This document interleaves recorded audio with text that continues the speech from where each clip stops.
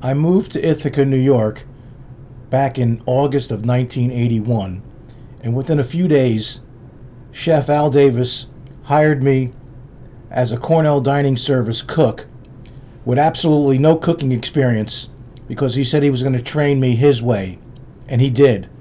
He trained me in French cuisine. He was a former instructor at Johnson & Wells Culinary Institute. After about 8 years of working in the trenches doing dinners for 1,000 students per night, they asked me if I wanted to work in a fraternity. And I said, well, what's a fraternity? And they said, oh, it's a big house where about 40 young men live and they're students. I said, sure, I'll try it. And that was 1990. That's when I started working for fraternities. I've worked for a couple of sororities along the way, but most of the time it's always been fraternities.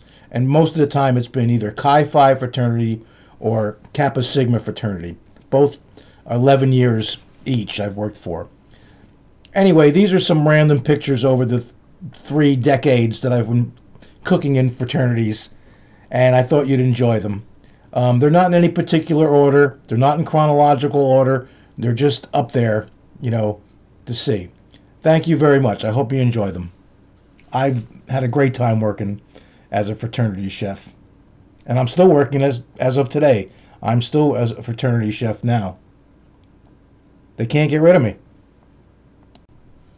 By my calculation, I've been working at the Cornell University cooking for students for about 43 years now. And I'm positive that I'm the longest chef on that campus in whatever venue they're working in, whether it's Cornell Dining Service, a fraternity, a sorority, a small unit. No one has been cooking on Cornell University campus longer than me, so they could all kiss my you-know-what.